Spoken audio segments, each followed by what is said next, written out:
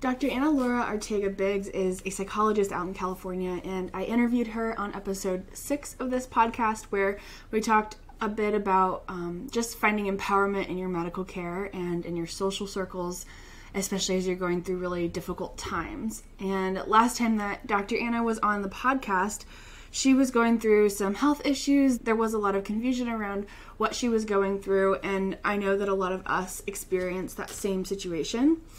So Dr. Anna came back and we recorded an episode, honestly, a few months ago at this point, but it's been a while since I've been able to edit and stay consistent with uploading podcasts. So I am uploading her episode today, and yesterday we actually recapped again, because in this whole episode you'll hear that she's talking to me pre-surgery.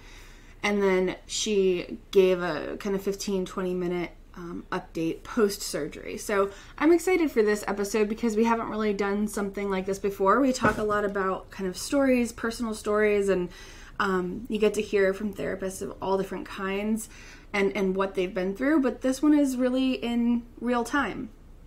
So Dr. Anna has been incredibly gracious in sharing her real-time story with us, and I hope that you all get a lot out of it.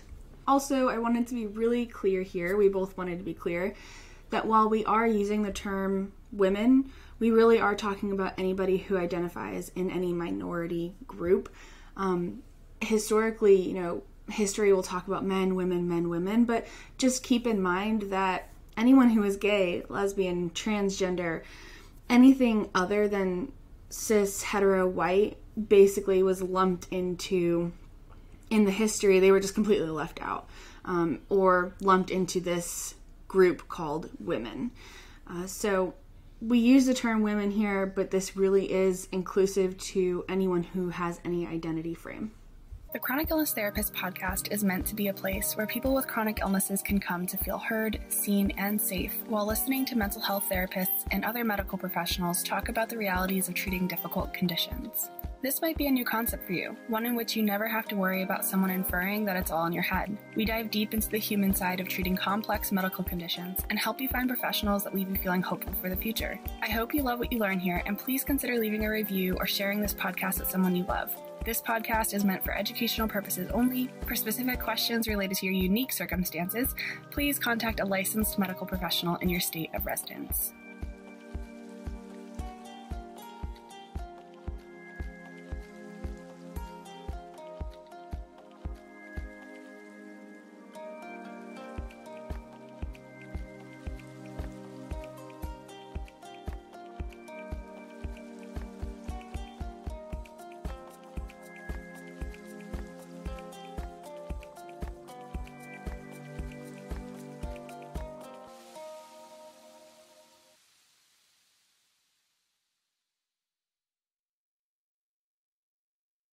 I am really glad to see you here. I'm curious, what prompted you to want to talk today? Like, was there something specific on your mind that you wanted to go into? Yeah. So since we last spoke, which I re-listened to that, I think that was January 5th of 2021. Does that sound, or was it 2022? 2022. Yes. 2022.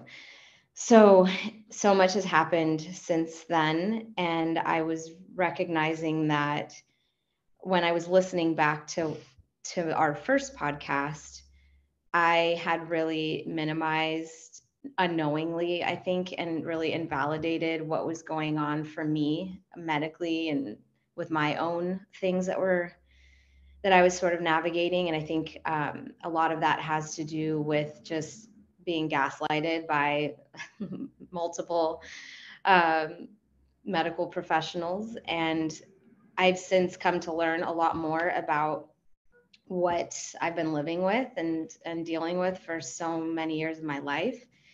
And I'm becoming even more passionate about it. And I want to provide good information so that people can get quality care. I remember also last time we talked, you were experiencing I think a lot of grief, a lot of death in your family. Mm-hmm. And Yes. I would imagine all of this is connected, right? Because nothing lives in isolation. Sure. I mean, I haven't necessarily recently connected all that, because I think when we were speaking, it was just still, the height of COVID. And I also, at that moment in time too, I was pretty deeply in experiencing postpartum depression with my second child. And I think there was just so much happening, and I was probably a little bit removed from what I was experiencing emotionally. I was really just trying to survive, which I think I've probably been trying to do for a really long time. And I think I've gotten good at that and didn't really recognize that within myself. I can see it and identify it so easily in the work that I do with my patients, and particularly within the population of chronically medically ill women. I think that they're very good. We are very good at presenting like we're doing a lot better than we are. And so, yeah, I think there's just so many updates to what's happening with me. And I felt like it warranted a conversation around women's health and the way that it's navigated, and with particular focus today on endometriosis and adenomyosis. But I think more so the endometriosis part of things, just because there's much more that can be done there than there is for adenomyosis, which is also obviously a women's health issue that needs to be discussed as well. But there's a lot to happen for me in the next 10 days. And so I just really wanted to connect with you and connect with women that might be going through similar things or looking for answers. And I wanted to be one place that they can find evidence-based information, and maybe just process some of the grief and the rage that accompanies these really frustrating diagnoses. So I'm so glad you brought up rage, and I think we definitely need to talk about that later on in this episode. But first, can you talk a little bit about, endo and adeno, and how maybe some of your gaslighting experience and how you ended up getting the diagnosis and that part of your journey? Yes. So I feel like whenever you have probably, I think anything in women's health, but any of these sort of, pelvic related diseases that you could probably spend 8 hours talking about all of the care or just your symptoms and when you first noticed. And I think for me, it's been a lot of going back and realizing that things that I didn't realize were connected were absolutely connected.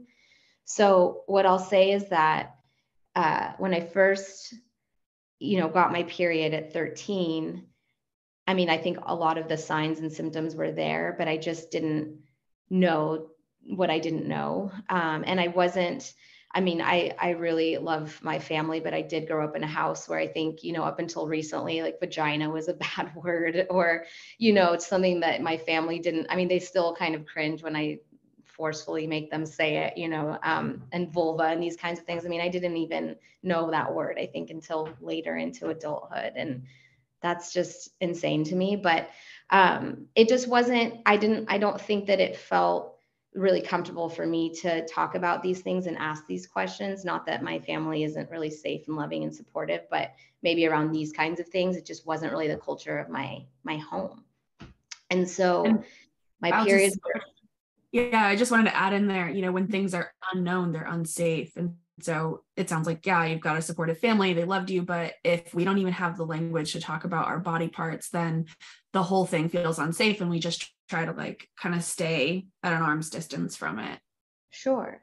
Yeah. And if you don't, if it's not really being discussed, you don't know what is normal or healthy, and at school, I don't even have to go into the specifics to indicate that the education around these things at school, especially back then, I'm sure even now, but when I was 13, it was just not what it needed to be. And sadly, I imagine that's probably still the case, and especially depending on what state you live in. I am in California, which is probably one of the more progressive states in that department, but even still, I imagine we're just not where we need to be. So yeah, my periods were quite intense. They would last about 2 weeks long. The bleeding was really, really excessive. And I didn't know that my cramps were really painful, and it just felt like, oh, this is just how it goes. This is part of it.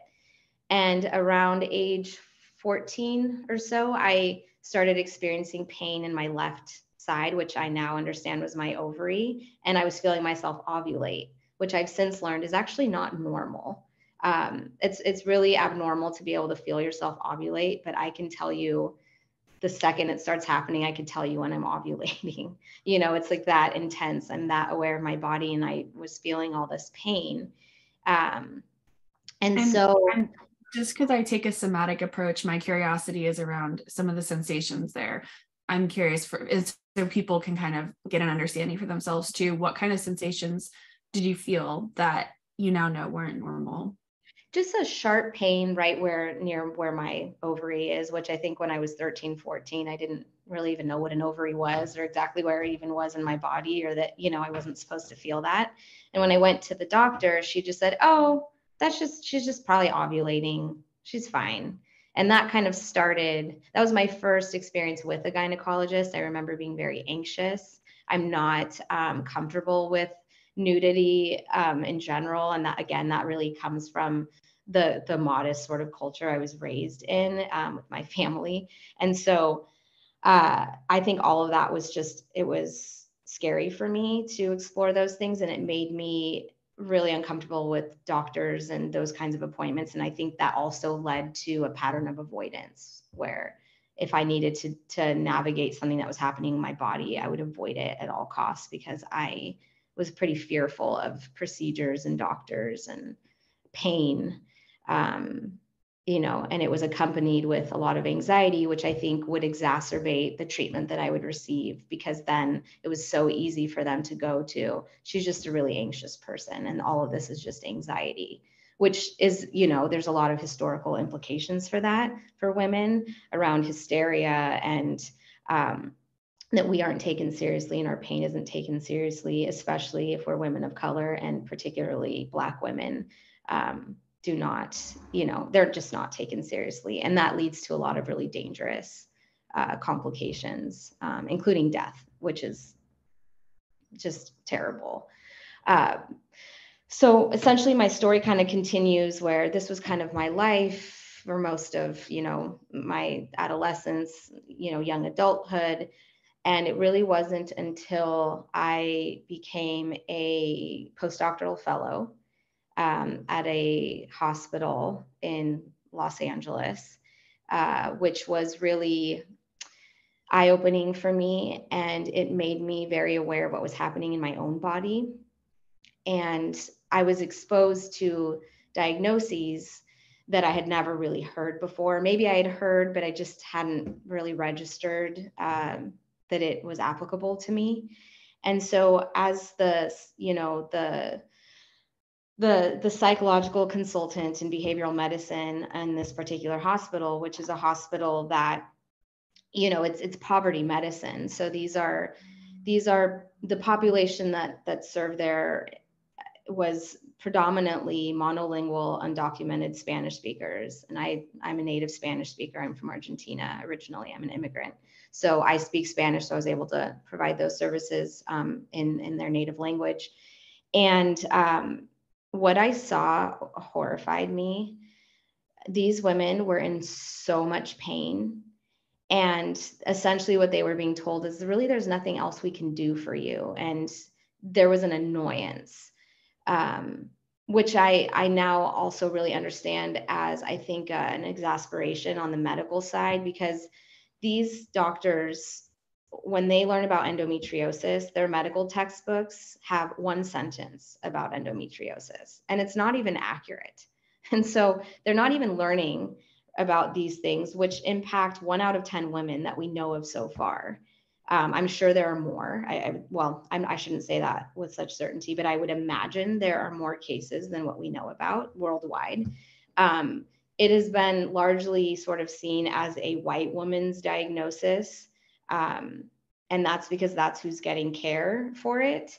And that's who's making noise. And when white women make noise about things, then people tend to listen a little bit better. But, you know, I was watching women in so much pain, so exasperated, basically begging me for help. And they were being accused of drug seeking by a lot of these doctors. Or the doctors, if they weren't accusing them of that and they were trying to be empathic and helpful, they just didn't know what else to do for them. And the problem is these women weren't receiving what they needed, which was excision of their endometriosis. They were either probably getting ablation or being put on things like Lupron, which just creates an even bigger problem, and creates many new and worse problems. So that was sort of my intro to this world, and I got to see things behind the scenes. And it was the first time that I realized I don't trust the medical community the way that I grew up thinking that I should. The other piece of this that complicated things for me is that when I was a fellow, I was required to wear a white lab coat when I was in the hospital. And the way that people treated me with so much respect when I was wearing this stupid coat, when I didn't deserve it. I was just a young fellow. I mean, I was smart and I knew some things, but I really didn't know much or a lot, and definitely didn't warrant the level of respect that people gave me.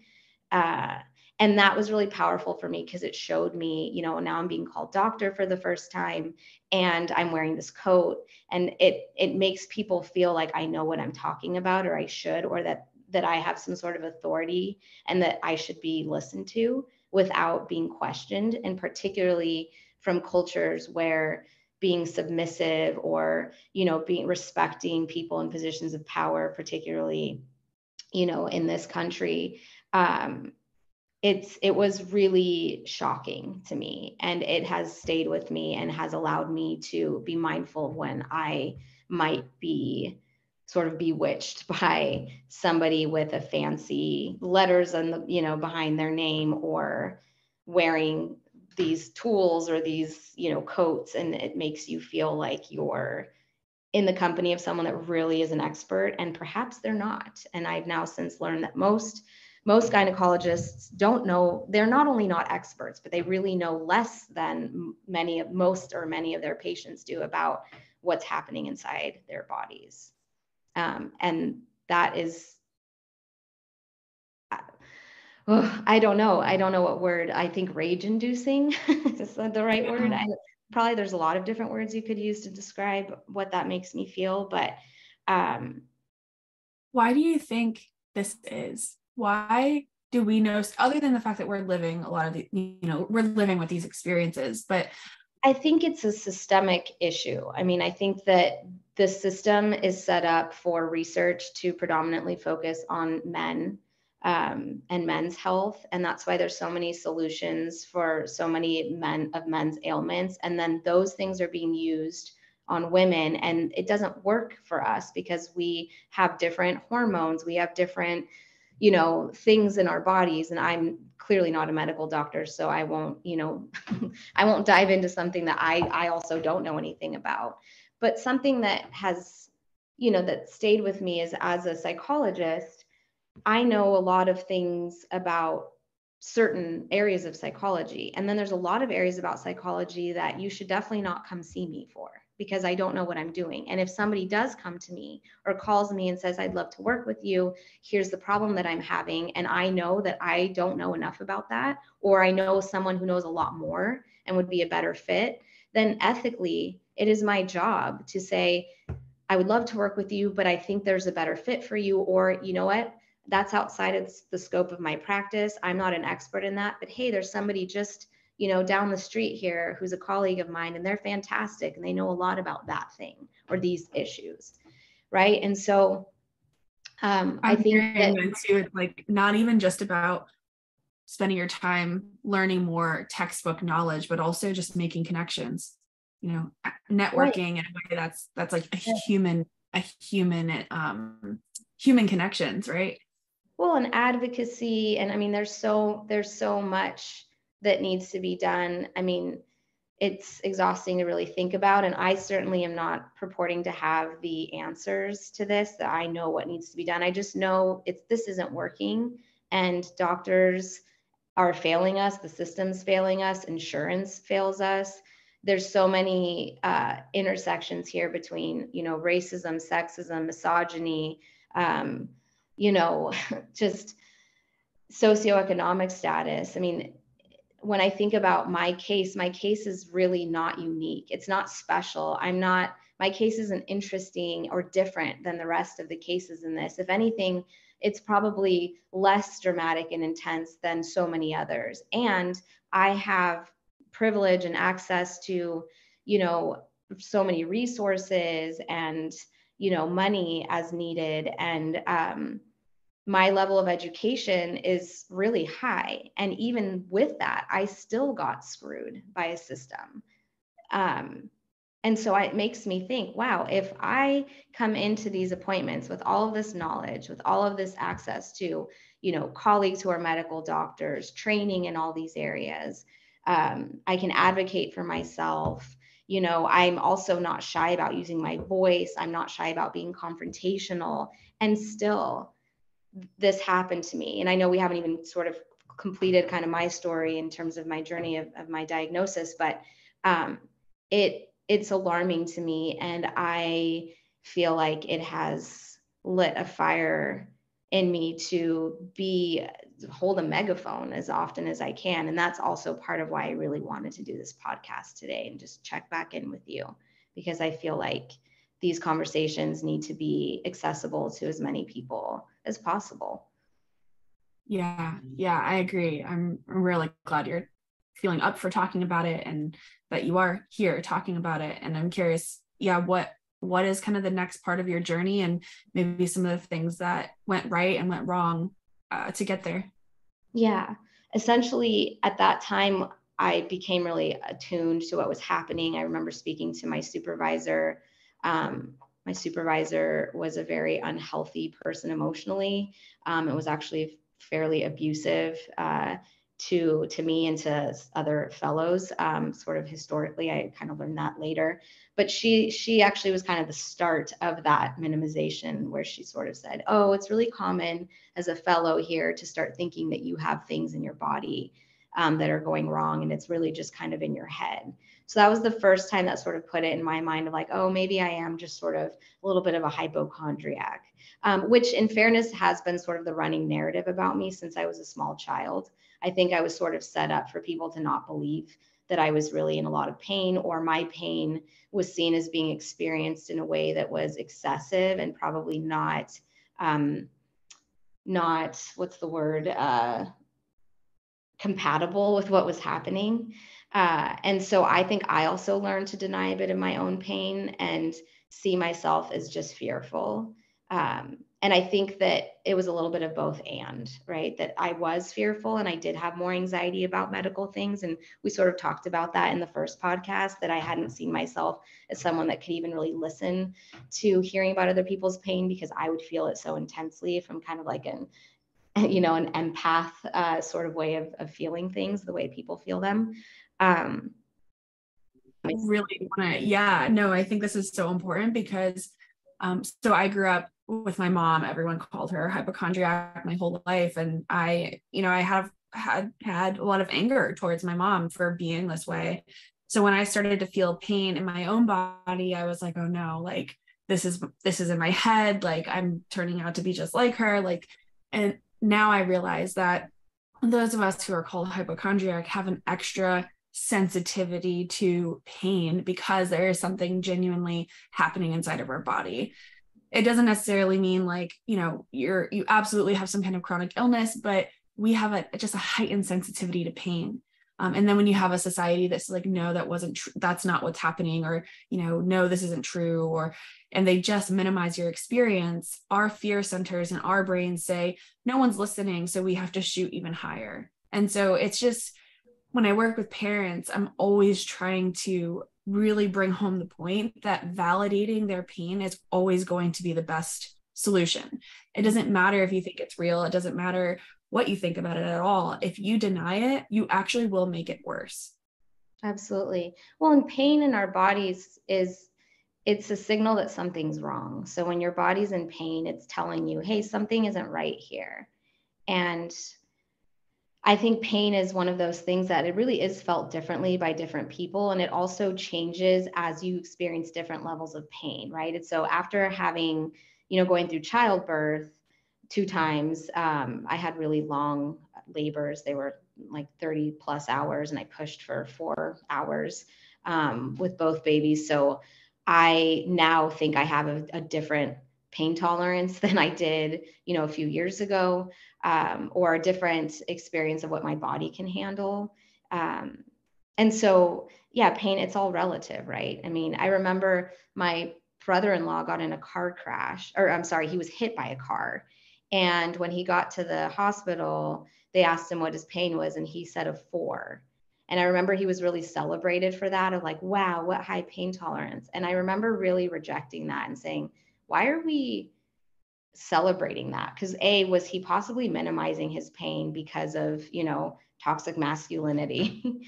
or does he just have a different tolerance of pain? And should it be celebrated, or should it just be sort of this neutral, like, oh, okay, you're a 4, and for you that means this, and if you were at a 7, that would mean that somebody was cutting off your head or something. I don't know. I mean, it's such a strange system to rate pain that way. I always tell doctors I'm at an 11. They're like, 1 out of 10. I always just add a number to the chart. I'm like, it's an 11. Just, it's really high. Yeah. I the last episode that just aired before this last Friday was called The Pain Scale is Bullshit. And I had Nadia Klontz on, and we just talked about that the whole time. And I did a talk at it was a community mental health agency, but they have an interdisciplinary team in a hospital and very much lower socioeconomic status. And when I brought up that the pain scale like shouldn't even be used, I got so much pushback by the doctors in the room. Like they were not happy with me, and that's okay. I'm okay with that. But yeah, it's just really, it's like, well, we have to use it for to see like the start and the end, like progression of treatment. And I'm like, I didn't argue too much because I was a speaker, and I just felt, and it was through Zoom, and I couldn't even see their faces, so it was just like a weird kind of talk. But my comeback to that is like, how pain is up and down. There is no like, at the start of treatment, I'm a level 11, and now I'm a level 2. So all good to go. Like, it just doesn't work that way. Correct. And sometimes it's hard. It is complicated, and it is a problematic system. I think there's probably better ways of doing that. But I'm trying to remember where we were at as far as, I think I was just sort of telling you about my pain kind of being minimized, or people sort of thinking, oh, she's a little bit of a hypochondriac. So I think they didn't think things were as serious with me because they felt like I tended to exaggerate anyways, and then things would just be fine.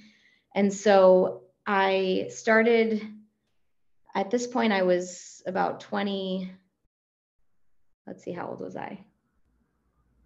Like 29, 30, I want to say, right in that ballpark. And I started being more proactive, and I went to a gynecologist up in Long Beach, and that was recommended. And I started telling them, I have all this pain, and, I can't do this, and I can't do normal things. Like sex is extremely painful for me, to the point of just, I have so much avoidance about it, because it's just, why would you want to do something that hurts so much when it's not really supposed to hurt? And so I would just be told, you just need to relax. You need to just maybe have a glass of wine. Like, alcohol was really pushed, I feel like, in these settings of like, just drink a little and you'll be, more tolerant to things. And you're probably just in pain because you're resisting it. I know. And so I just thought, okay, what the heck? Something's wrong with me. Like something's wrong with me, maybe just from a psychological standpoint, because they're looking at me and they're telling me everything's fine. And that kind of persisted. And then I got married, and I was trying to have a baby, and I couldn't get pregnant. And it didn't really fit with the narrative of the rest of my family's sort of pregnancy stories. It seemed like, my grandmother had 5 children. My mom had the 2 of us pretty easily. Granted, she was a lot younger than I was when I started trying, but still, it just felt like, my sister, everybody was able to get pregnant fairly easily. And I wasn't getting pregnant, and I was worried. And so I went to a doctor here in San Diego. I had moved back to San Diego at this point. And this was the first doctor that listened to me. So I don't want to celebrate her too much because the story after that does not take a good turn. But I will say, getting the diagnosis was such a freeing, liberating feeling. And I remember just feeling so much relief. And I hear that all the time. I do hear that with the women that I work with. It's just a lot of them spend 8 to 10 years just searching for a diagnosis, and they're told it's just anxiety, it's just psychological for all these years. And then they finally get that diagnosis, and it's such a relief, even though it should be terrifying in a lot of ways too, because now you're learning that something is seriously wrong. And yet it's crazy to me how much relief comes from the knowing. And so that happened for me. She did a laparoscopy. She found endometriosis, which I had suspected. So it felt nice to know, hey, I'm not, crazy, and I know my body, and I was right. So at that point, she also told me, your uterus looks, quote, beautiful. Your fallopian tubes are clear, so you should be able to get pregnant. You just have a little bit of endo in this area. It's not that bad. I didn't touch it because if I touch it, it makes your infertility become, it can make you infertile. And so, okay. So I thought, okay, well, she listened to me. What a great doctor, so I believed her. So I went and continued trying to get pregnant, trying. Nothing was working. Spent a good 2 years in that boat. I finally went to a reproductive endocrinologist and continued there. I went through 4 IUIs, which is intrauterine inseminations. Those did not work. At that point, my RE, he suspected adenomyosis. He knew I had endo, but he didn't do much about that because my other doctor, who's in the same building as him, had already confirmed it and kind of said, it's fine, it's not a big deal.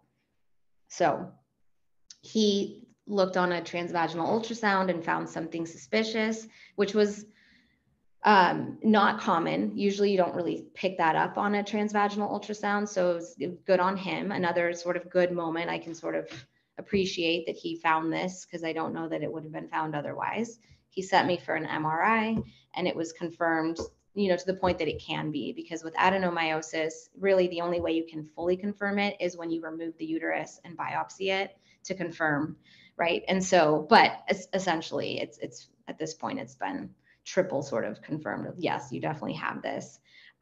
He noticed my uterus was a lot larger than it should be.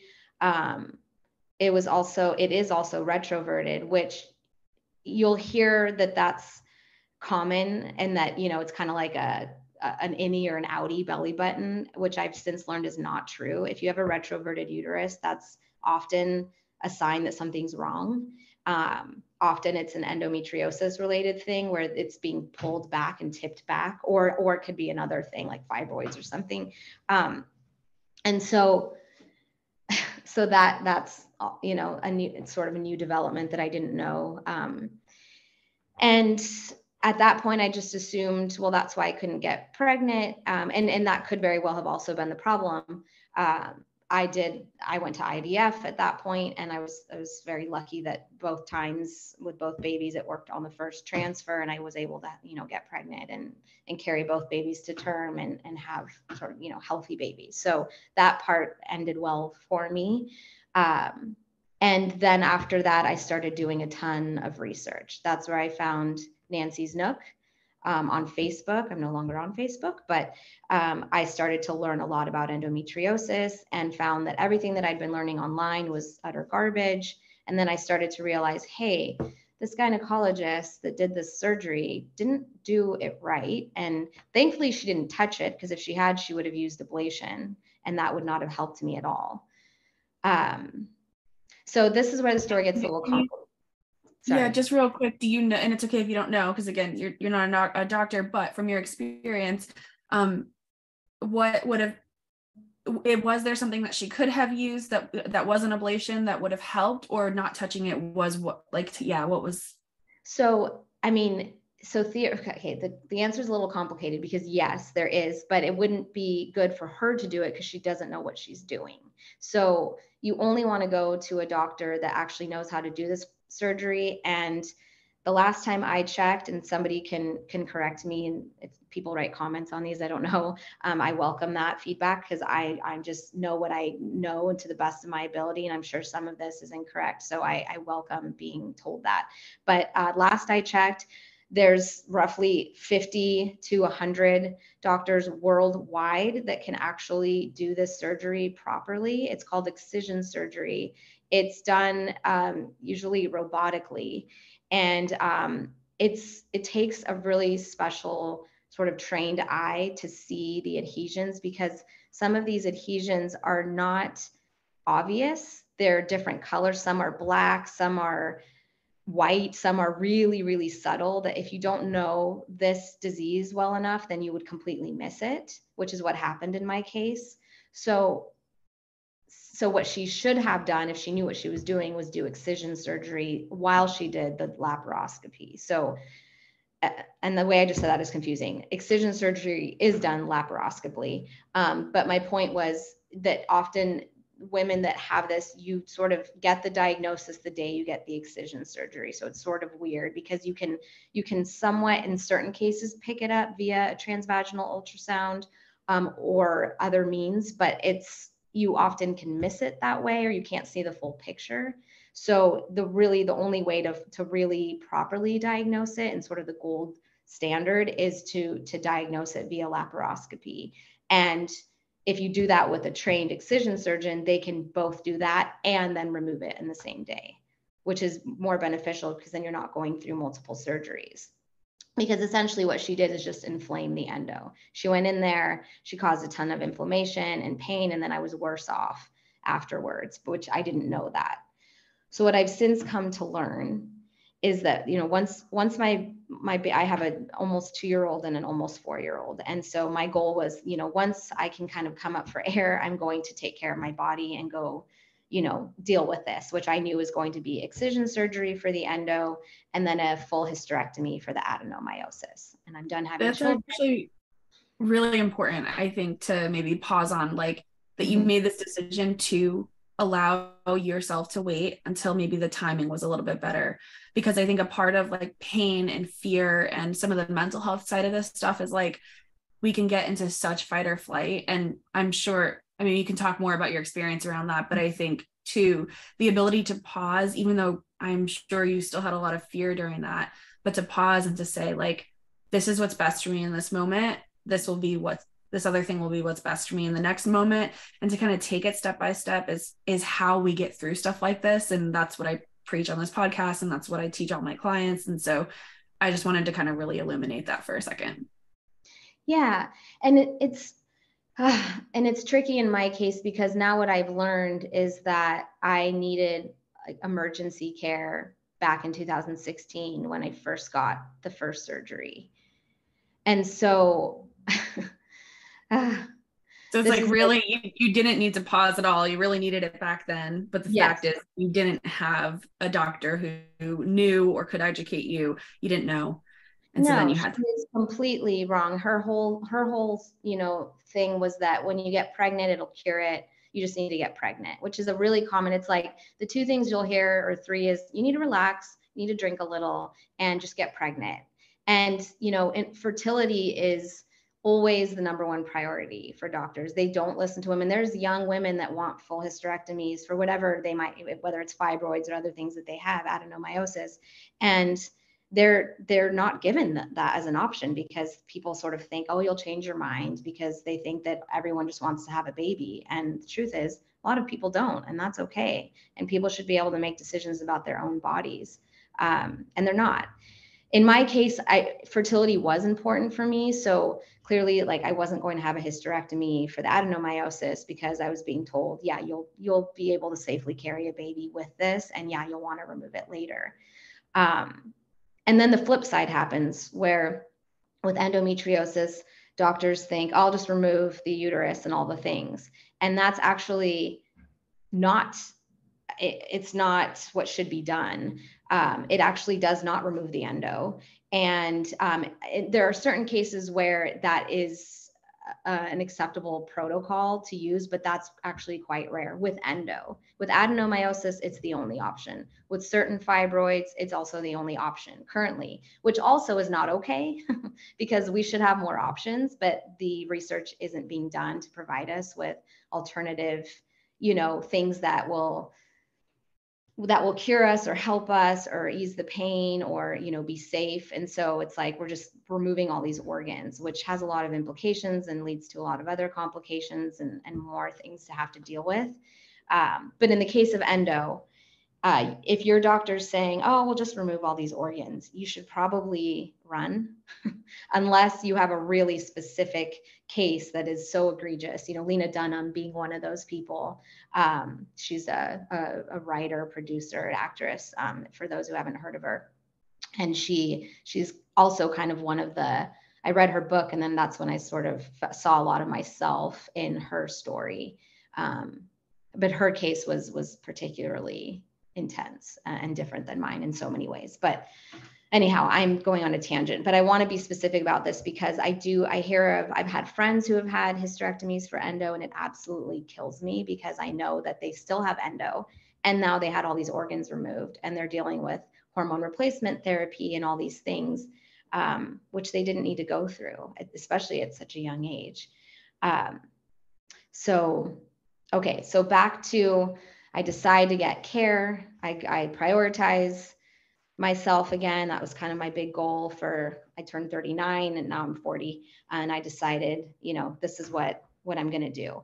So in doing my research, I found, there's only about 50, somewhere between 50 to 100 of these, what they're called sort of Nook surgeons. And that comes from Nancy's Nook on Facebook. So these are sort of approved surgeons that have shown they actually do a really good job. They have a good success rate or high success rate at removing the disease, where women either never need to go back for another surgery, or in some cases, maybe it grows back, but they, are living normal, happy lives again, pain-free lives. And so I found there at the time that I looked, there were none in San Diego. There's one or two maybe in LA, and really only one that I would recommend. Up in San Francisco, there are two listed, but one of them I would not recommend, and I will not say their name because I don't want to be sued. But anyhow. And where can you find these lists of the doctors worldwide? It's on Nancy's Nook. It's a group on Facebook that you have to join. Okay. There are some problematic things about Nancy's Nook, so I can't give it my full, I fully 100% recommend it. But I will say that currently it is one of the few places where you can find evidence-based information, and you can find doctors that actually really do have expertise in treating this disease and removing it surgically via excision surgery. So there are some other political things I think happening there that I guess that's to be expected in some ways. So there's certain things I'm being careful, as you can tell, and I think I sort of have to be, but so I'll just sort of keep it there. But I'd say take it with a grain of salt, but that is one area that I think you can find valuable information to help you make informed decisions about your care. And so that you can go into these appointments ready to advocate for yourself and ask the proper questions you need to ask, and so those kinds of things. Yeah, I mean, it's something we talk about too frequently here is unfortunately and fortunately, we have to be our own researcher, our own doctor, sometimes we want evidence-based care. We want the best care possible, but that does take sifting through some good and not so good information. So a lot of these tools are wonderful in the aid in that search, but you just don't ever take anything. Even, your doctor did not have all the accurate information. A Facebook group is certainly not going to have every single accurate piece of information. So it really, unfortunately, does take a lot of discernment, which is, again, where I think we come in on the mental health side. How do we help you discern this in a way that allows you to trust your care team? Mm-hmm. Absolutely. So I did find a surgeon in Beverly Hills. I did go to her. She does not accept insurance, so everything was out of pocket. So again, I'm in a small population of people that was able to do that. And I have a lot of feelings about that. The consultation went very well. I cried my entire drive home, but it was like tears of relief and gratitude, really, because I felt so validated. Essentially, she saw that all my organs were being pushed to the left side of my body. She also discovered another disease that is really it's a common comorbidity with endo. It's called SIBO, which stands for small intestinal bacterial overgrowth. And I really don't understand a lot about it, so I won't say more than that. But it really explained a lot of the symptoms that I was having with like bowel movements and things like that, which is really common with people who suffer from endometriosis. So yeah, I had SIBO. Or have you since recovered from that portion of it? I mean, so I was, so I saw a gastroenterologist out of pocket, also in Beverly Hills, who gave me the prescription, the antibiotics that you need to take, which is Xifaxan and neomycin. Those can be difficult. It's difficult often to get coverage for those. If you don't get covered, they can cost you up to $3,000. Mine got covered, thankfully, because this particular doctor is skilled at getting them covered by insurance. But others I think are not. And SIBO, like endo, is a little bit of it's a disease that is controversial and that it's mismanaged and misunderstood. And I've since learned that. So I don't really know if the way I understood it from my gastroenterologist is that I will probably every 6 months or so have to redo the 2-week course of antibiotics, which by the way destroyed me. It made me really sick. And it's hard for me to know if I'm better because I still have the endo in my body. So I don't really know what's what. But we will see after my surgery and I will let you know if I feel better.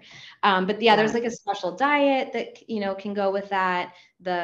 What's it called? FODMAP diet. I'm still learning a lot about it.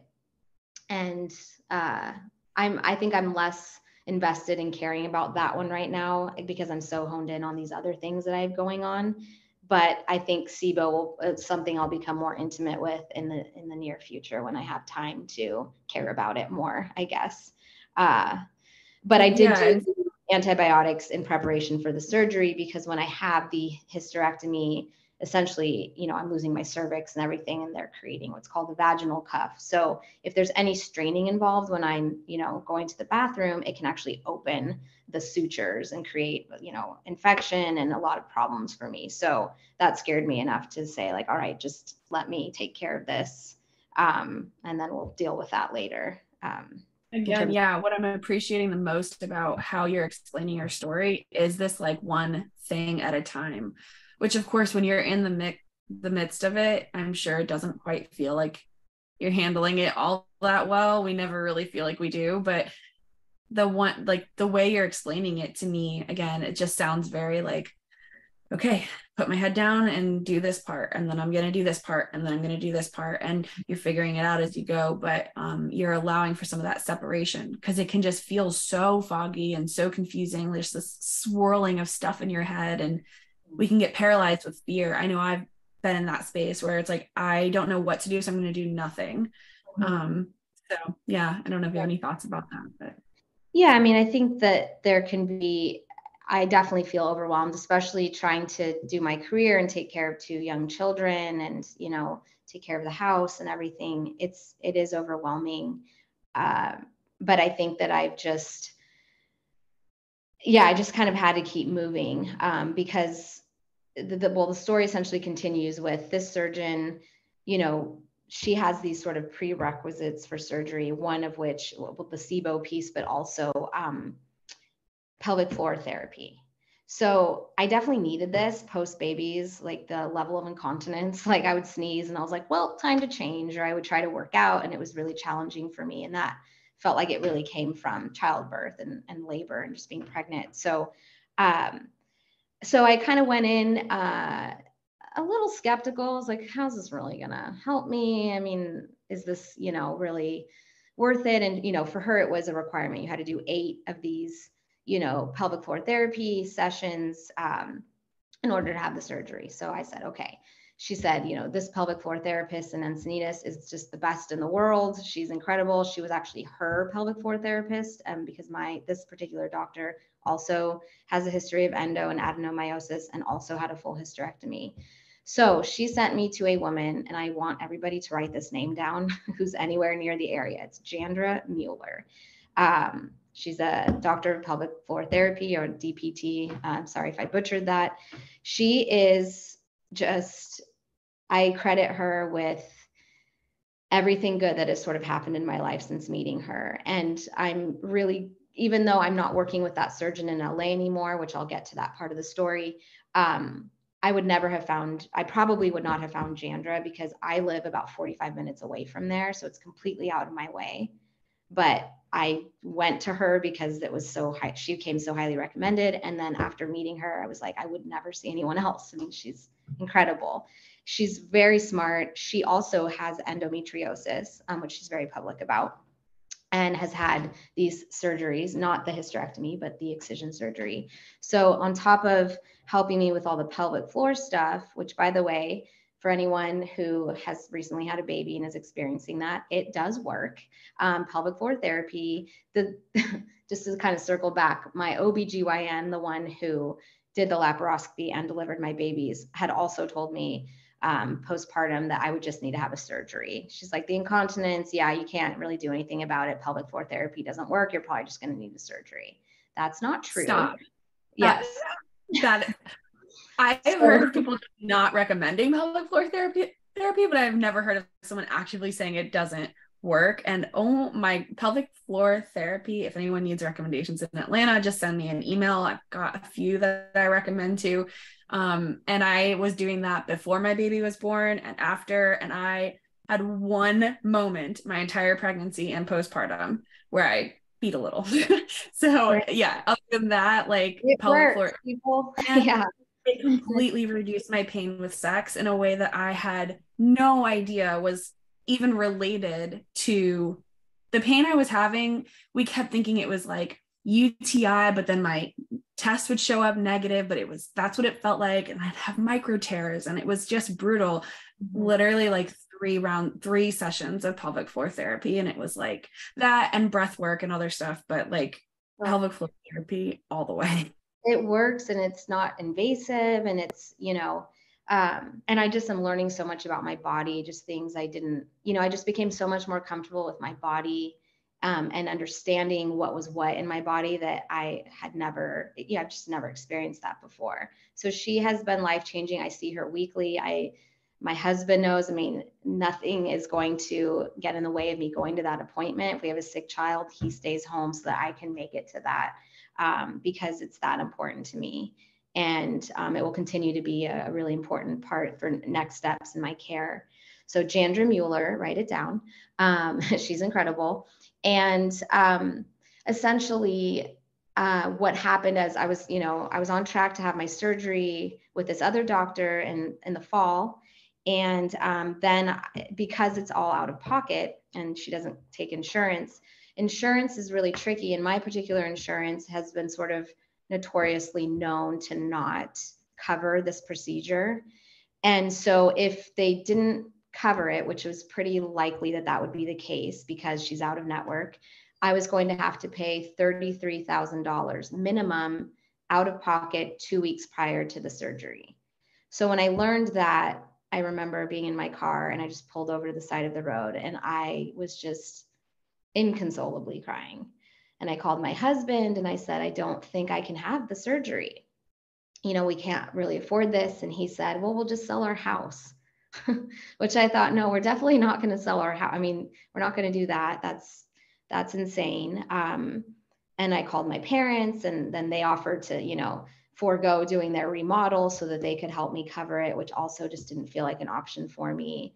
My husband's parents also offered to help, but I don't really have a relationship with them.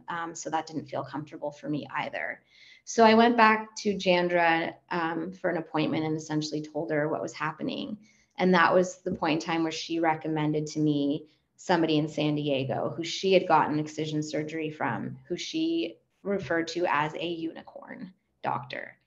And I am so grateful that I learned about this doctor. She is incredible. She's in San Diego. She takes insurance. Her name is Dr. Spring Robinson. She is my surgeon now, and she is not listed on Nancy's Nook. And I won't speak to that because I don't understand that completely, but it sounds like there's possibly something political happening there. I don't really know, but she absolutely should be a doctor that people should see. She's the only doctor I will recommend to any of my patients or my friends whenever they're having any sort of symptom related to this, because she is incredible. When I went to her recently, I think this was in early April 5th, I want to say, somewhere in that ballpark. So this is fairly recent. She saw my surgery pictures from 2016. And in other words, she basically said, holy shit. She said, we need to do emergency surgery. And essentially what she told me is that in those photos, which I had been explained that it was, stage 1, really mild, not a big deal, that it was stage 4, deep infiltrating endometriosis, and that my organs are so obliterated that I'm at very high risk of actually needing rectal reconstruction surgery, which explained so many of my symptoms, so much of my pain. And my fallopian tubes at that time were completely covered in endo. And as you recall, my doctor told me they were clear. So there was no chance I was going to get pregnant. I spent 2 years of infertility every month, hoping and, doing anything I could to get pregnant for nothing. I mean, there was no chance it was going to work that way. And my uterus was like, I think she said the words 10 times the size of what it should be. It was a completely different color. Everything's moved to the left. My organs are like probably wrapped around each other from all the adhesions that I have.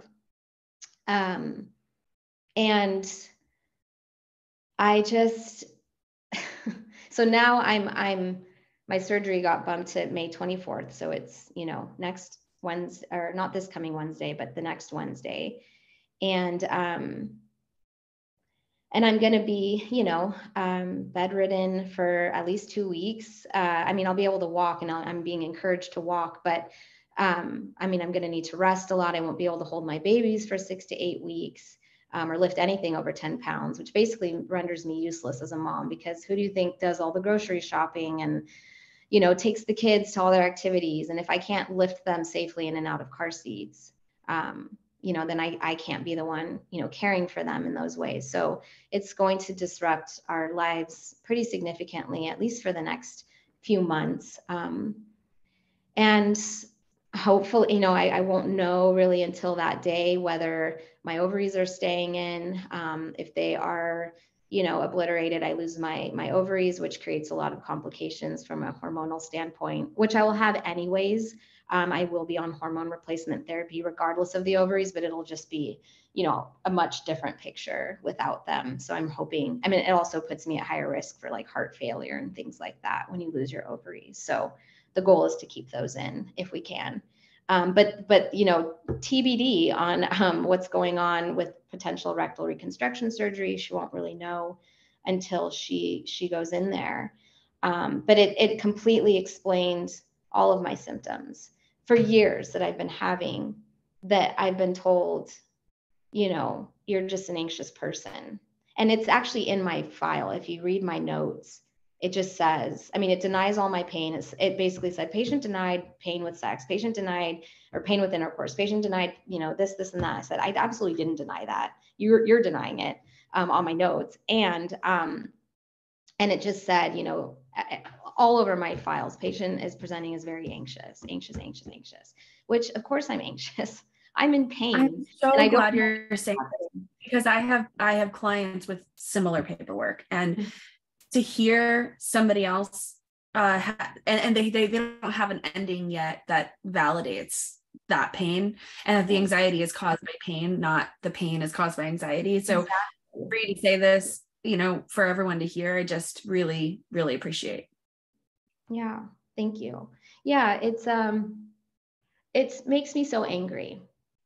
It makes me so angry.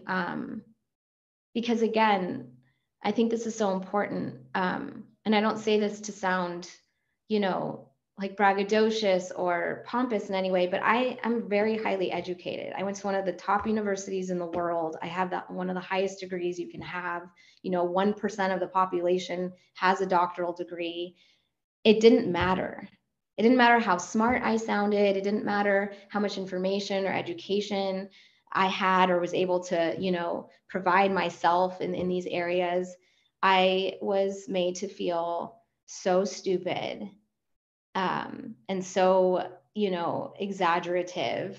And I was thinking about this today, doing this podcast, is that I feel like I probably sound, and not just me, but just people that are navigating this system, we sound like conspiracy theorists. I'm like, I need my foil hat, we do. We sound ridiculous because we're like, they're not listening to us. We can't get proper care, and there's no research, and there's only one sentence in medical. And it's like, it's true. But if you're not navigating these systems and you don't know that you have these diseases, then you just assume your doctor's really smart and they know what they're talking about. And I think actually the biggest fear I have for my friends and my patients is when they have a really nice doctor. And this is going to sound crazy, but hear me out. I have some people in my life right now that I suspect actually have probably something. I don't know what it is. I can't say that. I'm not here to diagnose that. That's me not staying in my lane, right? But I have concerns based on symptoms that are not normal. So I want to say this: if you have pain in anything, that's not normal. If you have pelvic pain, if you cannot have sex without being in pain, if you cannot have a bowel movement without some really ridiculous symptoms, pain, whatever, things going on that shouldn't be happening, and they're more often happening than not, that's not normal. So if you have a really sweet, compassionate, kind doctor that, maybe delivered your babies or listened to you with this one thing, or is really sweet and takes the time with you, I'm worried for you, because I can almost guarantee you that that doctor is all those things, which is great, because doctors should be that, and they should have good bedside manner, and they should make you feel heard and listened to and respected. But if they don't have expertise in this area, they are going to make you worse. They're going to put you on medication that you shouldn't be on. You should not be on these medications. They're going to recommend that you get pregnant, or that you drink alcohol to calm down, or that you take an anti-anxiety medication. And that's great, except that's not going to cure your endometriosis. So you need to fire that doctor, or at least for this particular thing, and find somebody that actually knows what they're doing and has good success rate removing the endometriosis, so that you can live a pain-free, happy, normal life. And so that's what I'm contending with right now, is as I'm talking to friends about this, like, oh, but I love my doctor. He or she, they're so sweet, and I wouldn't want to leave them. And it makes me so, I feel overwhelmed, because I don't want them to go through this. Yeah. So my take on that, from a therapy perspective is, and you said this too, but keep your doctor, but find, in addition to your yearly checkup with that doctor, find somebody who specializes in this, because having a relationship with a doctor that you trust, that you like, is important. But when you're struggling to find pieces to the puzzle, your doctor is, like you're saying, they're just kind of kindly, compassionately saying, like, oh, like, they're not really giving you a whole lot or referring you to a specialist, then you have to add to your care team. You don't have to get rid of that doctor, but they've just become your general practitioner, and you've got to keep searching for answers. Exactly. And if they are such a kind, thoughtful, ethical doctor, then maybe you'll help educate them in this area, and then they will be, another voice for you, or they'll be intrigued enough to learn more, or at least refer to the proper person. I mean, every doctor I've seen since then, just for other things, I've said, if you have a woman that's having these things, please send them to Dr. Spring Robinson, because she's here and she's local and she takes insurance and she's incredible. And she, that's who they should be seeing for this. And I just am throwing her name around because I want people to know about her and to be able to find her, because she is accessible to lots of different kinds of people, not just, wealthy, educated, women. And it makes me so sad that that so many of these doctors are not accessible. You know, it's like you find these unicorn surgeons, but then they can only help you if you have money. And I don't think that that's okay. Yeah, so. It's a broken system, which I know we've talked about a lot. And I always wish that we could end that sentence with like, here's the solution to this, fixing this system. And I've yet to find a way to end on that conversation in a way that feels good. Yeah. I can imagine. Well, I think just you doing podcasts like this does really help, and hopefully it's reaching, you know, a large audience, and, you know, people can share it with their friends or their family members and help them. You know, I'm sure you're helping a lot of people by putting this out there. Not my talks per se, but just all the podcasts, all the episodes that you're doing. It's really incredible. Yeah, for you.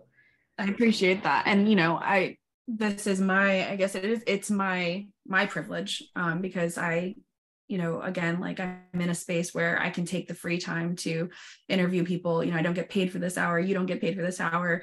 And I'm able to. And so, because I think it's an ongoing journey, but the conversation around privilege and access, and it's like, how do I have a privilege. I can't deny that, and I can't pretend I don't. So how do I use it in the best way that I can? And so far, this is the way that I know how, with my own energy levels and what's important to me and what is meaningful to me.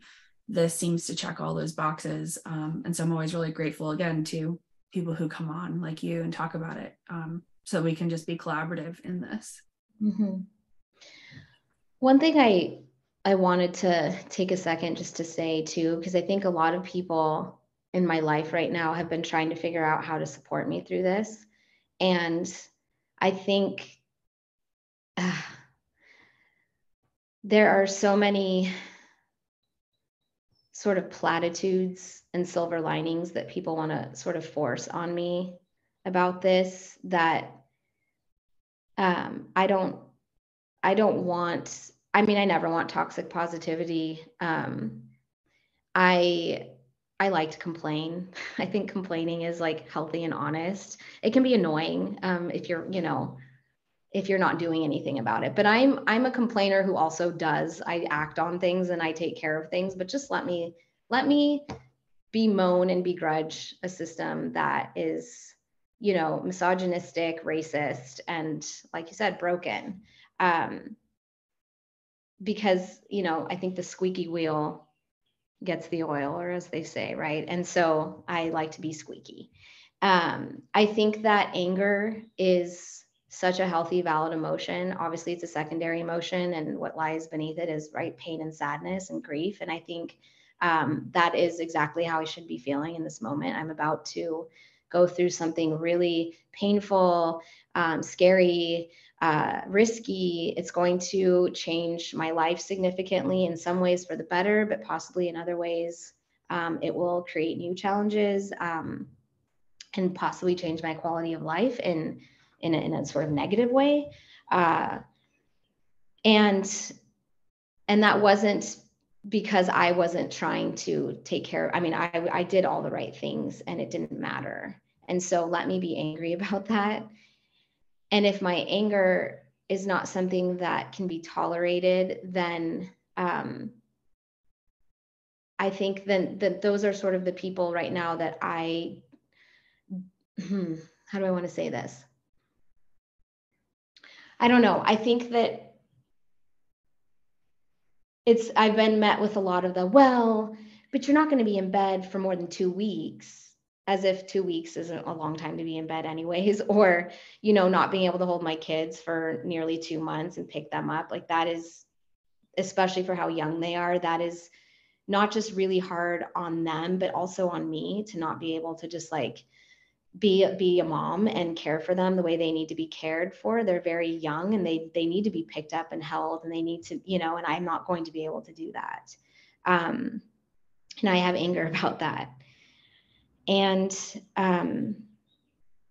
sorry, I'm carefully I'm sort of thinking as I'm speaking, so I want to be mindful of that. I think that right now I'm very drawn to being with people that have compatible responses to the situation that I'm going through. And I think other ways that people can be helpful when someone's navigating a big surgery or just these kinds of things, the meal train thing is extremely valuable. If you're not someone that is great at validating or empathy, or not sort of jumping to like, let's look at the positive thing and sort of, being Pollyanna, that's okay. Meals are really comforting, or, helping with the kids, or helping with grocery shopping, or little tasks like that really can go a long way. And that is really meaningful as well, and very valuable. So cleaning your bathroom. Yes. Like, please come over. Nobody will ever ask you to clean their bath. Like when we're postpartum, when we're sick after surgery, I'm never going to ask a family member to come clean my bathroom. So please just offer and just do it. You know who does do that in my life, so I have to give her credit, because she'll probably listen to this. Excuse me, my mother. My mother does clean my bathroom in these moments, and yes, okay, good. Very appreciate it, because it's true. It's just, it's hard to do when you're not well, and it's necessary, right? You need things to be sanitary and clean for you and for your family. So, I did just want to sort of say that, because I think I'm just kind of looking at my notes, because I'd written a few notes that I wanted to sort of say. I just think that toxic positivity gut reaction that people have, because I think they want you to feel better, and I think they also want to feel better. I think it's uncomfortable to sit in that discomfort. And obviously, as a psychologist, I have a much higher capacity and willingness to be able to do that. And I think that it's challenging when a lot of people in your life don't sort of have that, because it can feel extremely lonely, and very dismissive of what you're going through. And it's not the intention ever. I know that the impact remains, and the impact is what I'm always really honed in on, more than your intent, because your intentions are probably always going to be pretty good. But if your impact isn't, then it's worth maybe shifting, or at least finding other ways to be supportive for people that, don't require you to dismiss their feelings that are super valid. It's true. There's such where did I just hear this? We're just a grief phobic society. And I cannot remember exactly again where I just heard that to credit them, but we're grief phobic. And so, people, especially if they're not the ones having to deal with it, I don't think it's conscious, and I know their intention is well meaning, but as soon as they start to feel the grief pop up in their own body before they can even consciously be aware of it, they're like, nope, everything's going to be okay. And it's isolating, because we don't have that privilege to be able to say, everything's going to be fine. And it's like, no, we have to sit in our body every single day and wonder about what's going to happen. So it's just nice to have somebody else who can be in it with you. Mm-hmm. Yeah. And I wanted to just in sort of to honor the work that you're doing. I heard this quote recently, and it wasn't about this in particular, but it feels applicable. So I wanted to share it with you, if that's okay. So it was stated by a person named Alok Vaid-Menon. I'm not sure if you know of Alok. They are an internationally acclaimed author, poet, comedian, and just public speaker. And they recently said, there is magic in being seen by people who understand. It gives you permission to keep going. And I feel like you do that by having this podcast and sort of giving a voice to so many people and helping them sort of be understood and be seen. So thank you. Thank you. Yeah, it's just been, I think, like I said earlier, a beautiful project to connect with each other. Obviously I have my own experiences too, and they're different, and talking to all types of different people, and every single story, whether it's the exact same diagnosis and similar undertones, like there's just something different to be learned in everyone's story. So And what I appreciate most too, because as therapists, we're really trained to be a blank slate and not share much with our clients. And so just having therapists come on and share their own story is it's just beautiful. I think it makes us better clinicians, and you have more of an ability to connect with your clients. And of course, you still have to, be careful of transference, countertransference, and all that stuff, but you have to do that anyway, right? So, yeah. Absolutely. Thank you. No, thank you. Is there anything else that you wrote down or that you've been thinking about that feels important to expand on? Yeah, I'm looking. Well, I don't know if you might cut this out because it might be ridiculous, but I was sort of revisiting, I don't know if you've ever read, I'm sure when you were in, junior high or high school or something, like Plato's Allegory of the Cave. It's like a philosophy. I didn't read that one, no. Okay. I am not a philosopher, so I will not explain it, but for people that want to read it. But essentially there's like prisoners that are in a cave, and then they spend their whole lives in there, so that's sort of all they know. And I think they're like looking at their own shadows on the wall of the cave, and that's significant for some reason. But there's a few that manage to, I think, escape. And the whole notion is that the people that come back to be like, hey, there's like this whole other world out here. Did you know? Come out here and look. They the idea is that sort of like the other prisoners that stayed in the cave would either like try to kill those people who are trying to kind of free them, because they wouldn't want to leave kind of the safety and comfort of their known world. And that made me think of people that are navigating medical conditions and navigating the health system, is like they have information and experiences now that have shown them a different world than what so many people know and understand. And when they try to explain that to people they're not ready to hear it, because it's just feels scary to think about, oh, my doctors that I'm trusting maybe don't know as much as they think that they do, or maybe they don't care as much as they should, or, a variety of things that people might feel when you're sort of planting seeds of doubt in this world that feels safe to some people. So I don't know why, but I felt inclined to kind of share that because it stayed with me. And I thought, yeah, that's kind of how I feel right now. Like, I'm like, I want to free everyone. I want everybody to know and to get the proper care for endometriosis. And I'm worried that they're not. And I like want them to change who they're going to see and all these things. And I realized in doing that I'm sort of, that is a little bit, what's the word I want to use?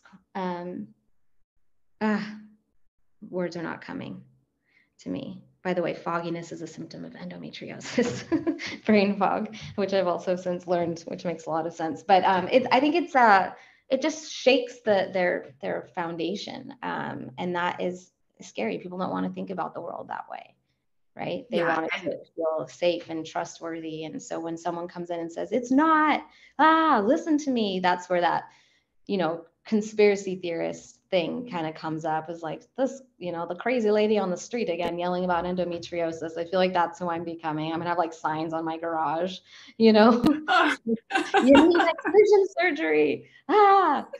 So isn't it? It is, when you are one of few that have experienced something. Again, it's isolating, and it makes you question your own experience to a certain extent. And again, that's another reason why I do this podcast, because the whole goal is to demystify the therapy process for people with chronic illness. Like, our goal as a therapist, especially because people have been, oh, this is all in your head, go see a therapist. And it's like, actually, this is actually very much in your body. And now, as a therapist who has lived experience and a lot of additional training around chronic illness and the mind-body connection, I can help you navigate this system in a much different way and create safety pillars along the way. I mean, that's a big piece of somatic experiencing and just trauma therapy in general, is that we're always creating safety before we say, hey, go out of the cave. It's like, it's interesting, as you were saying, like the Plato's and the cave and the shadows. I was like, the shadows are a resource. You probably would take your shadow along with you in order to do a journey like that, so that you can feel the familiarity and the safety of the cave, which was all you've known. You need your shadow, so take it with you. as you kind of go out into the world and try to expand your worldview. Well, and as you were saying this, it's a really important point came up, because I also want to hold my field accountable as well, because I've really been coming at, medical doctors today. And thanks for still listening, guys. But I also want to come for the field of psychology, because I mean, holy cow, where did most of these problematic ideas about women and hysteria come from? They came from Freud and others and his, colleagues, and they have, it's insane how long that they have managed to, hang around in this really dangerous, misogynistic, disgusting way. But psychologists, I mean, when I was navigating this pain, I mean, I did go to couples therapy to work through some of the, sexual dysfunction that was happening. And not once did anyone think to say, hey, have you had your hormones tested? Like, let's start there before we dive into whatever might be going on from a emotional standpoint or psychological standpoint. Because it turns out I have no testosterone, zero. And a lot of that's because of the endo, because it's so high in estrogen. And it's also normal for women with endo to not want to have sex and to have low libido, one, because of the estrogen, but also obviously because of the pain. But I mean, the hormone thing, it is such an easy, it's like a prick of, blood. And then you sort of find that out, and nobody thought to do that all these years that I was like, hey, I think something's wrong. It's like, just drink some wine. I'm like, great. Thanks for trying to make me an alcoholic. I don't think that's going to help my situation. Also, alcohol is a depressant. It also creates a lot of other problems. I'm sure, I would imagine dehydration, which probably doesn't help with lubrication, which is an important part of like healthy sexual functioning. But I digress.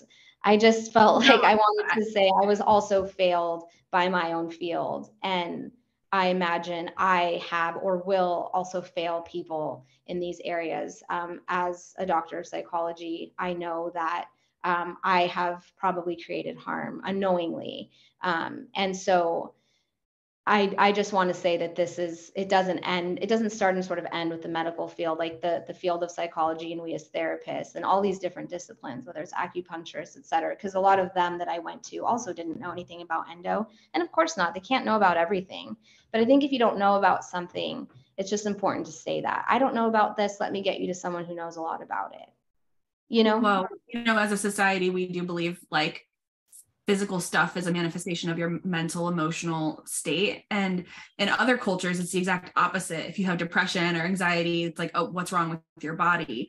And they target it from that way. And I think that could also miss the mark on a lot of ways too. So I just love that we are kind of going into this kind of like functional medicine is a lot more kind of East and West combined. And that's where I have found there's a lot of pitfalls in that field as well, at every field, right?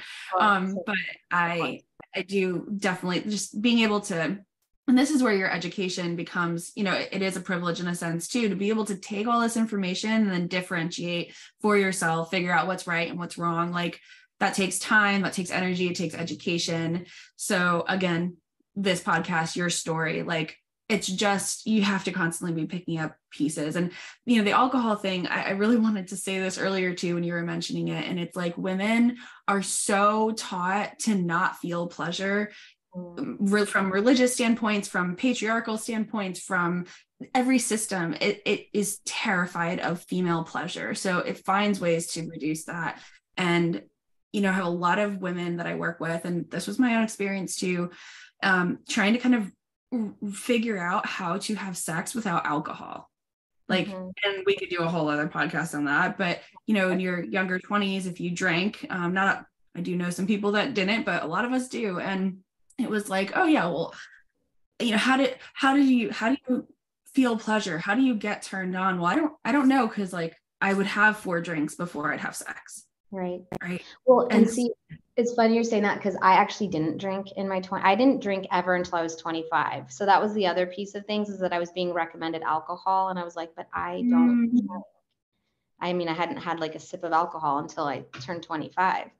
And so there was that too. I'm like, can I get maybe a recommendation that feels a little more appropriate for what I'm able to take on here. But yes, but to your point, I mean, that was just, sorry, a digression there, but yes. No, it's important. Yeah.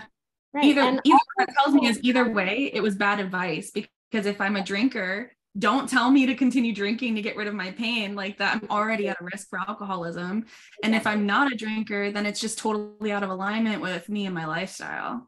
Exactly. Yes. Yeah. It's just, but to your point, yes, women's pleasure. There was an interview that Madonna did about this. A long time ago, probably in the 90s. And I don't remember who the guy was that interviewed her, but I mean, classic, right? Just male that was sort of talking about how disgusting her videos were. I think she did a music video where she's, masturbating, or she's insinuating that she's going to, or that she is. I don't remember exactly even what video it is. I mean, it's Madonna, so it's probably every video, but she said something, she just responded in this way. She was almost smiling, which kudos to her, because I cannot, but she just said, why are you so afraid of my pleasure?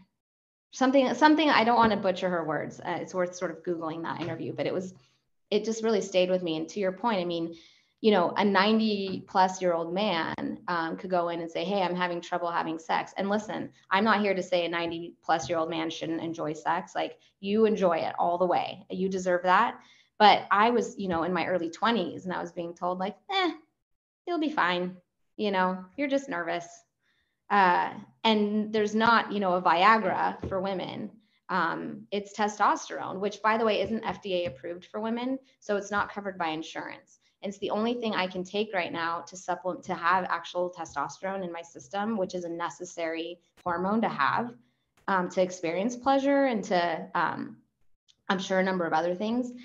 And so I have to pay out of pocket. So again, this is only accessible to certain people, certain populations of people. And as if testosterone is something that only males have. Precisely. Like women, just like men have estrogen, women have testosterone. And also, let's just talk about the fact that we're speaking about things on like a very binary, male versus women. There's all kinds of things in between, right? Like intersex people and non-binary. And, so everything I'm saying today, I think I use the word women a lot. And I hope that it's just known that when I'm saying that word, I'm including, everybody sort of under that umbrella, because I want to make sure I'm being inclusive too. And when I say I work with, women with chronic medical conditions, that includes everyone.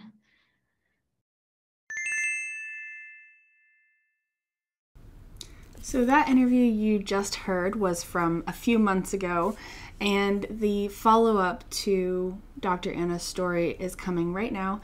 It's another 15 minutes or so, and it was recorded just this week. So I hope you enjoy. Yeah, so I talk about this at length, over 2 hours probably on another podcast called I Care Better, which is a really good resource for anyone that listens to your podcast who wants to know more about endometriosis and, related illnesses that often accompany endometriosis. So I recommend that to all the listeners. And I hadn't mentioned that in our last, the beginning part of this episode. So that's a great resource to know. And yes, I was really surprised by how well I felt immediately after surgery. Areas of my body that have been in pain probably for the majority of the last, 20 or so years, they were immediately gone, which is pretty incredible when you think about the fact that I had, excision surgery, for deep infiltrating endo, and stage 4 endo, and a hysterectomy. You'd sort of imagine that you'd be bedridden or in quite a bit of pain. And I certainly was the minute I woke up from surgery. And they gave me Dilaudid. And then after that, I never felt that pain again. I definitely stayed on top of my Tylenol and Advil, which is all I ended up needing to take, which was also surprising to me. And after 2 days, I was off of everything, which I was not expecting. And I was walking, and, I've actually felt so well that it was a little bit dangerous, because it sort of gave me this impression that I could do more than what I was allowed to actually do, right? Post-surgery, you can't lift anything more than 10 pounds. So my children, groceries, lots of things.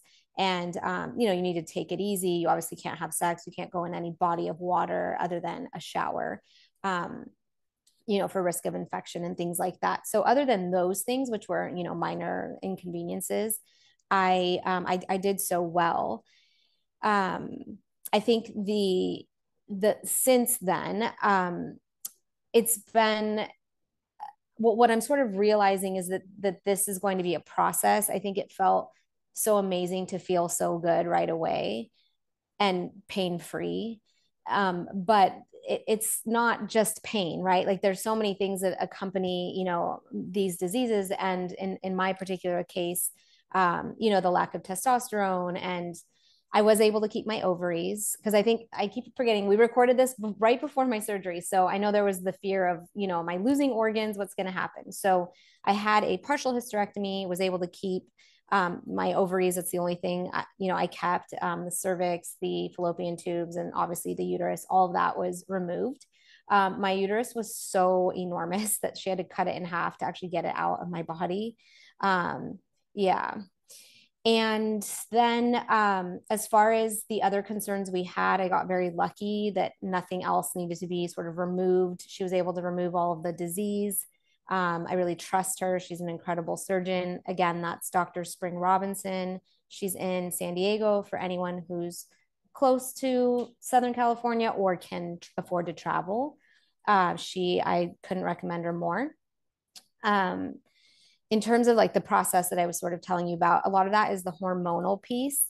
And I was put on systemic testosterone following the surgery by a different doctor who handles all of my hormone related things. And like, she's also a sex medicine doctor. So she's the one that's really helping me through that piece of the puzzle. Her name is Dr. Alyssa Yee, also really highly recommend.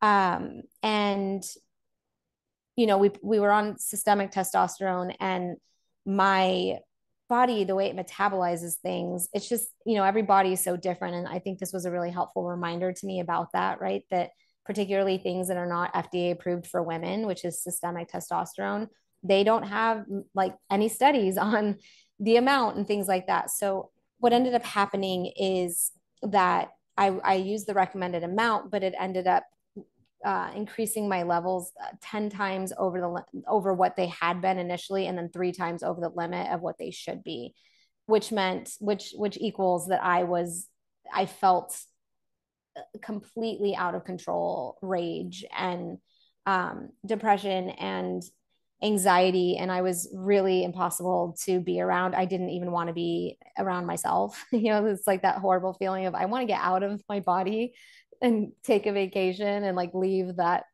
satanic woman, in there by herself. It was really awful. And then once I figured out that that's what it was, I was taken off of that. We took about a 3-week, 4-week break, retesting, and then we'll kind of start again with much smaller doses. The other thing she put me on, and I definitely wanted to alert people to this because it's very cool. I hadn't known about it. There is a drug for women who have, no or very low libido and are wanting, right, to increase that. And it's called Addy. It's spelled ADDYI. I just started it about 2 weeks ago, so it's too early to tell. I can't really give you an update in terms of how it's making me feel, but I will tell you that the testosterone really helped. While I was on those insane levels, I definitely felt, like feelings and desires that I hadn't felt in so long. So that gave me a lot of hope. Between those two things, I think that I'm headed in the right direction.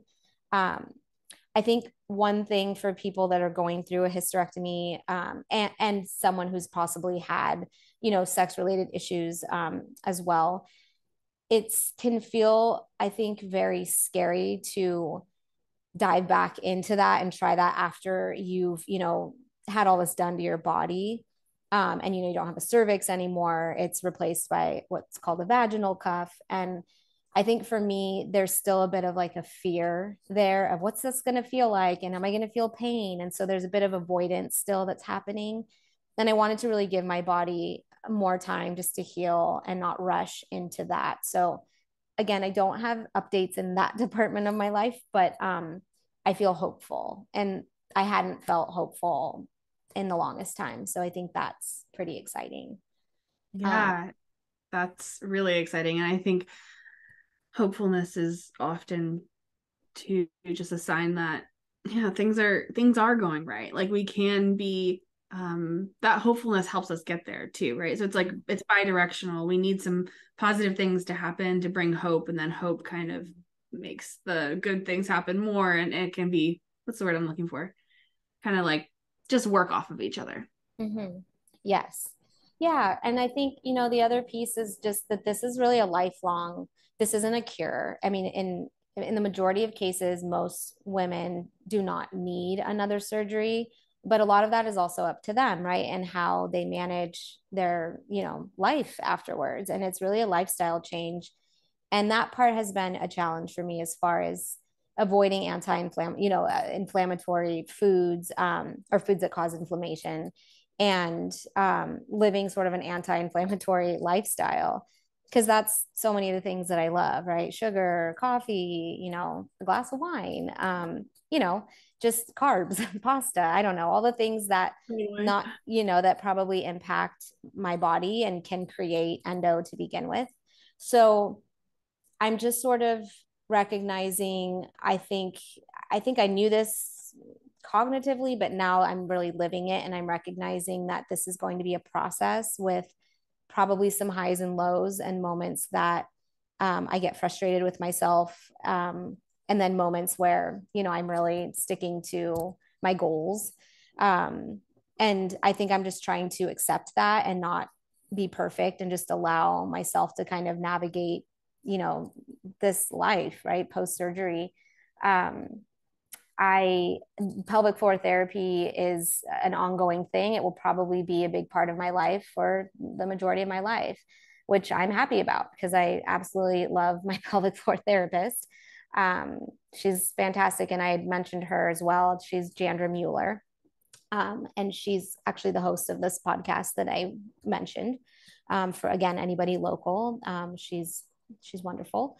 So those are kind of the things that I'm wrestling with, figuring out still. But as far as pain, that feels, it's an incredible feeling to live a fairly pain-free life, at least for now. And again, that can shift, I imagine, as depending on my habits. And yeah, I think that's also really helped, depression and anxiety. I just feel so much better. And I can't recommend, going to a good excision surgeon. I think that's so important. It's very hard to find one. A resource for that is the I Care Better website. Nancy's Nook as well is helpful, but I think as far as the video vetting that I Care Better performs, I feel more secure utilizing that particular organization. So yeah, those are kind of I don't know. I wonder if you have other questions for me. I'm sort of going on. So yeah, the only other question, no, that was great. I think it's just good to hear, even, things that people don't think about, the hormones you have to go on after, and like the fact that women are not tested, or it's not FDA approved. And so we don't quite know exactly what the right dose is, and that there is still a bit of a trial and error in a lot of these processes. I think that's a big theme of this podcast, is that just about everything, honestly, in life and in chronic illness is a lot of trial and error. Mm-hmm. And in that process, there's a lot of injustice. And then there's also just a lot of there wasn't an injustice done, but this still just didn't work out well. And we have to figure out how to navigate that. And so that's kind of what I'm always gathering from these experiences that people share with me. And I think, I'm curious if there are any other lifestyle things. So eating kind of anti-inflammatory, mm-hmm. Pelvic floor therapy. What are some of the other things for you anyway that were recommended lifestyle-wise? Yeah, great question. So exercise, and, you know, some sort of like mindfulness or meditation or yoga or things that, whatever your way of relaxing and feeling somewhat grounded. And that looks different for so many people. And some people really don't like meditation. I'm one of those people. I'm just really bad at it. But you know, just anything that you can do to really sort of, you know, find some peace, calm yourself. I think massages, you know, regular massages will be important. Things like acupuncture can really help. It's so case by case because, you know, the way endo presents and you know, in each body is so different. And there are so many people with endo that have the amount of comorbidities that some of these women navigate. It amazes me. And I see that a lot in my work, in particular, but it's pretty incredible to me. So in those cases, those types of patients have a lot more on their plate, I think, than I do at this point. But those are some of the most kind of recommended things, and just really good, you know, multidisciplinary care, right? If you have a surgeon that you love or a doctor that's working with you on one thing, you know, you need to make sure that they can communicate and, you know, that no one's stepping on the other's toes.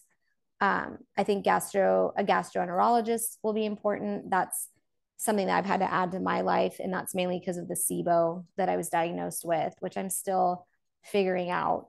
And it's not a high priority for me at the moment, I think, because I just have so much to take care of that I'm kind of like, okay, I know I have SIBO and I have to deal with that. And that has a lot of inconsistencies in the, you know, in the medical community. So it's a little difficult to navigate, I think, because you read one thing and then you read something that completely contradicts that from two seemingly reputable sources, which is probably so common for your listeners, right? That is what is so frustrating and, you know, rage inducing, because how do you know which direction to take and if you're making the right choice? And so those are kind of the ongoing struggles, and I anticipate those to be ongoing for a long time. So I'm just kind of in a place of trying to accept that and figure out how to, you know, live a fairly balanced, well-rounded life. And I don't have the answers yet, but I'm taking it one day at a time, and I think that has felt more manageable for me. Yeah, no, that all of that is, yeah, right up the alley of this podcast. We do talk a lot about all of that. So I just really appreciate you sharing your story. It just goes like completely aligned with everything we talk about. Yeah, it's hard making these decisions, these lifestyle decisions, especially when there's like differing opinions on what you should and shouldn't do. And it's complicated, but it is. You know, we did talk a lot in our last episode too, just about support. And that's, again, what we talk about on this podcast. Like, how do we find the support that's right for us? Because that is such an individualized process. So anyway, thank you so much for sharing an update. I'm excited to air this episode. Anything else come to mind for you? Just oddly enough, I forgot to mention therapy. And I'm a psychologist, so I should probably say that therapy also can be very helpful and an important piece of the puzzle, right? Just to work with somebody who has an area of expertise in chronic medical conditions or health psychology, so that you can also get support from them as you're navigating difficult doctors or difficult decisions. So yeah, sorry, that's yeah, no, absolutely. Really made to forget that one. Yeah, and just, you know, for listeners, like, you can always email me and ask if I know anyone in your state. I've had people email me, and I will one day get a directory together, but that's on the back burner for now. Yeah, no, I know it's a lot. You have a lot on your plate. But for endo-related patients listening, the best directory at the moment, I'd say, is I Care Better. So that is a great resource for them, and they can look for people in their state. And there's a lot of work that's expanding in that particular area. So I hope endo patients feel a little more hopeful that they'll have better access to care soon. I'm seeing that trend. If they have a therapist directory, or is that what you're saying? Like for talk therapy? So I'm actually the person working on that at the moment. Okay. Yeah, okay. I was the director of this organization, or the founder, I should say. Heard me on the podcast and reached out to me. So I'm currently working to we're starting with California. just because that's where I am and I know all the laws there. And then we will, the goal is to expand that, you know, throughout the country and be able to help people find access to therapists specifically, but the surgeons are on there and pelvic floor therapists. And Perfect. It's an ongoing effort to keep recruiting more people. So if anyone listening is a provider that specializes in this, whether they specialize in endo, you can fill out an application, you can, you know, reach out and I encourage anyone to do that. Absolutely. That's great. Amazing. Well, definitely let me know when that directory, keep me updated and I'll share that email list as well. I definitely will. Absolutely. All right. Well, thank you. I'm looking forward to putting this out and yeah, we'll keep in touch. Thank you, Destiny. Thanks for taking the time to interview me again. I appreciate you. Absolutely.